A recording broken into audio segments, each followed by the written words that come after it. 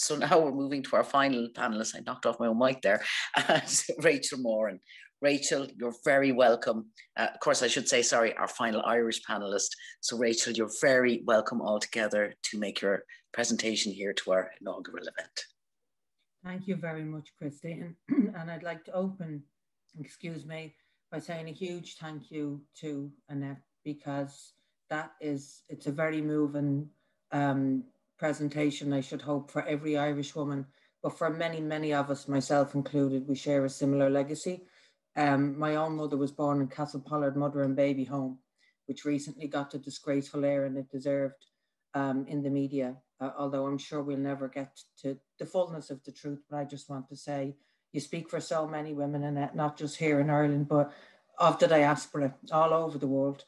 And many, many women, and men for that matter, are of the diaspora precisely for this reason.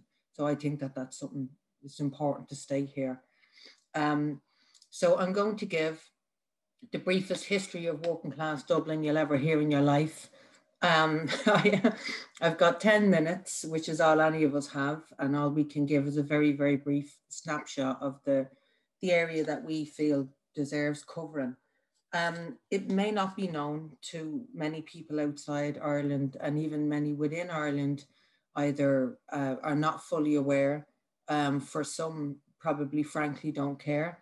And many did, and to this day, benefit from the fact that for 2 straight centuries in this city, 1 full third of the city's population were raised in the Dublin slums, which were more commonly known as the tenements.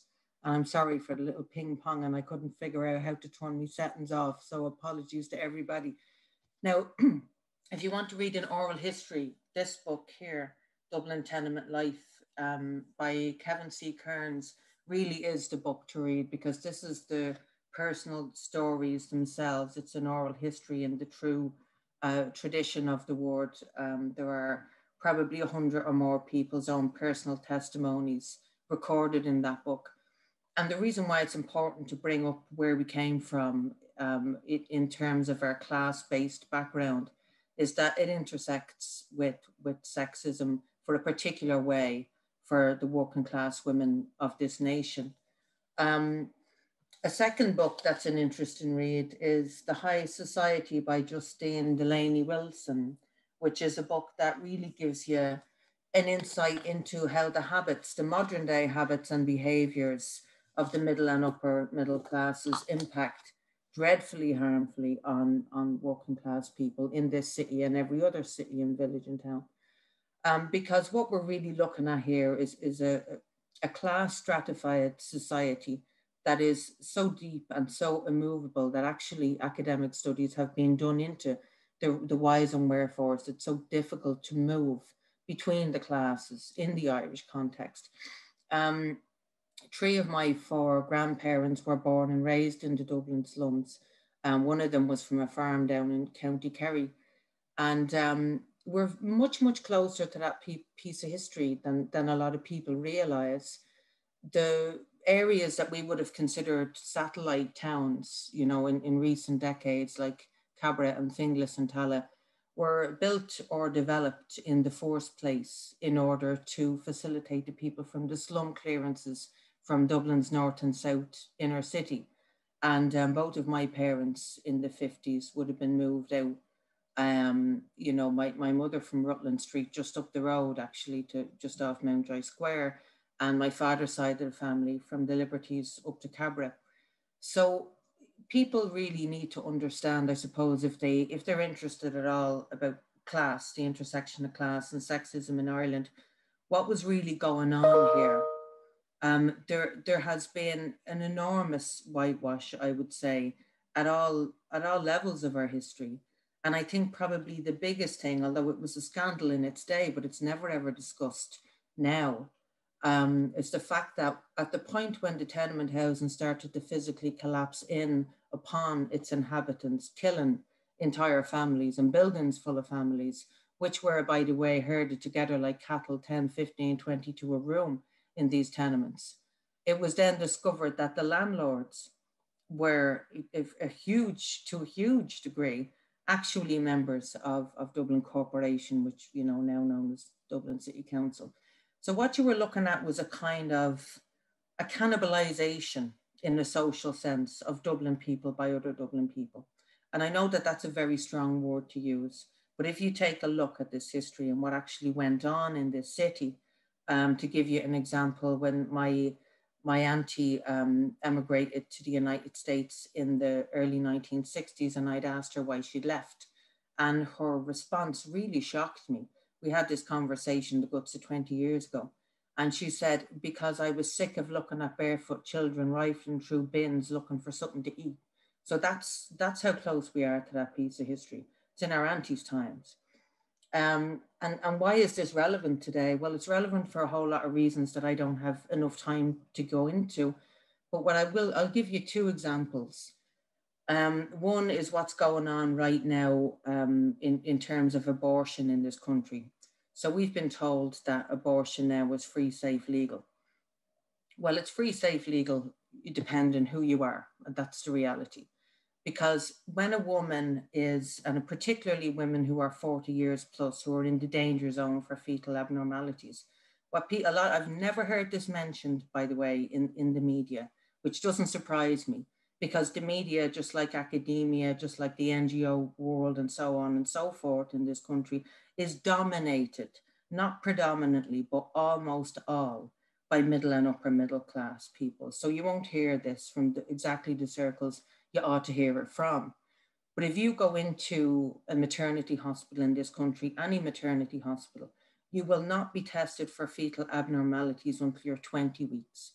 And now you have the option to go private, which is possible from 9 weeks forward. But here's the thing, the cost attached to that simple test is €485. Now that is 4, 5, 6 weeks grocery money for a lot of women in this country, be they disadvantaged working class, be they from the traveller community, be they migrant women. There's hundreds of thousands of women in this country who could not dream of stumping up nearly $500 for a test to let them know in time at 9 weeks whether or not they are making a decision that they can in fact live with for the rest of their lives. And that is a huge thing that we need to wrestle and grapple with in this country. Because by the time you're 20 weeks pregnant and you are tested on the public purse, you're 8 weeks beyond the point where you can have an abortion. You're halfway through your pregnancy. And it's an enormous repercussion for women. And we've got to put that on the table and quickly. And it's absolutely directly connected to social class and to the fact that what we have in this country constantly is middle class decisions impacting on working class lives. We've had it for centuries. It has not gone anywhere. It needs to go somewhere soon. I'm assuming, Christine, I must be heading on for me 10 minutes. I forgot to put down how far in am I now? You're getting there all right, Rachel. I always get there in the end. Okay, now the final point I'd like to make. You have 2 minutes. You have 2 minutes left, Rachel. Okay, well, I could do this in 2 hours, but I'll squeeze it tight. Yeah, misogyny from a class perspective. We have got to talk about women's prisons and the absolute nonsense that we have got blokes in frocks walking around women's prisons because of decisions that were made by middle class women with zero consultation with the working class women who are liable to be up in clink in those prisons. And I can absolutely guarantee it that the Gender Recognition Act never would have passed a referendum in this country.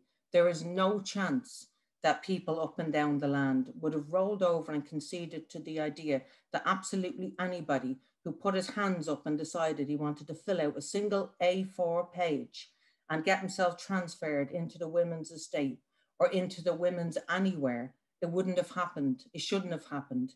The only reason it did happen is because, as I said, we are working class people living under decisions made for us by the middle classes. And we've got to revisit the Gender Recognition Act. We've got to revisit a whole lot of things.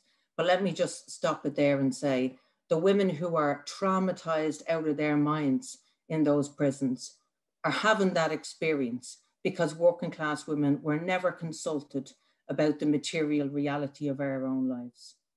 So happy International Women's Day, everybody.